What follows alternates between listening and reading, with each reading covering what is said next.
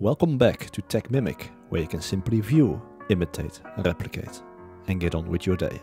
The firewall in Ubuntu is disabled by default. We can check this with sudo ufw status. As you can see, the firewall is currently inactive.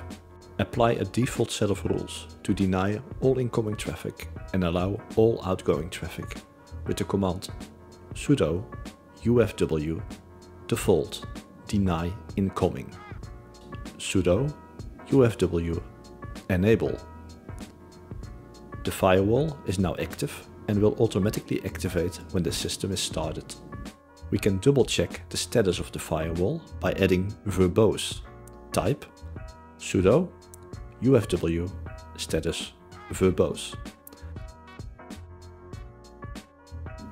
If you want to manage the firewall going forward via a graphical user interface, install gufw with the command sudo apt install gufw.